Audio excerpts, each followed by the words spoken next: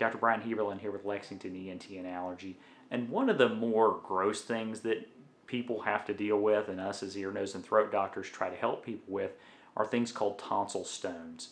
So our tonsils are these lymphoid tissue that sits in the back sides of our throat. The tonsils have kind of pockets within them or grooves within them.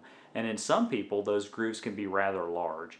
That can cause food particles to embed in the tonsil, and then our body creates this kind of lining around there, and there's bacteria that goes around there, and these form what's called tonsil stones.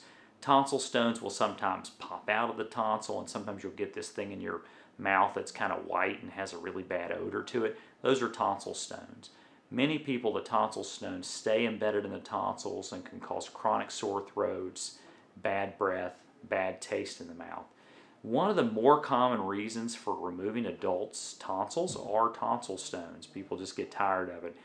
You can try to remove tonsil stones on your own at home, and I'm going to show you how I think that's best done.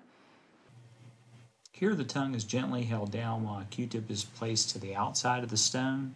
The stone is then expelled by pushing the skin of the tonsil inward some.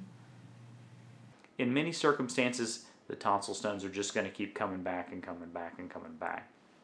If that problem becomes too bothersome and it's just creating whatever social or just personal hygiene concerns and you want them removed, it's a reasonable indication to remove the tonsils. For tonsil stones, the tonsils can be removed in two different manners. You can remove the complete tonsil, that's how we usually do it, but you can also do something called a subcapsular tonsillectomy. And that's where we remove most of the tonsil but leave a little shell of the tonsil left. The advantage in the subcapsular tonsillectomy is you usually have a quicker recovery with a lot less discomfort. Appreciate it. Thank you.